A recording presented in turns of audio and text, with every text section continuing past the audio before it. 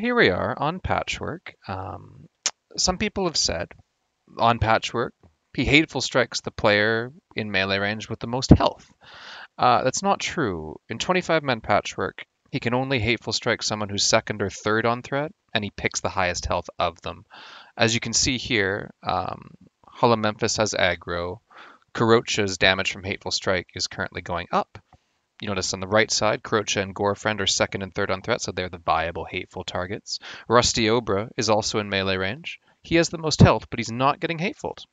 In the 40-man Patchwerk, mind you, there's 3 hateful slots, so he can hateful anyone in the second, third, or fourth position on threat. But effectively, your melee don't have to go jump in the slime as long as they're not fourth on third or second on threat. Don't do it. It's stupid.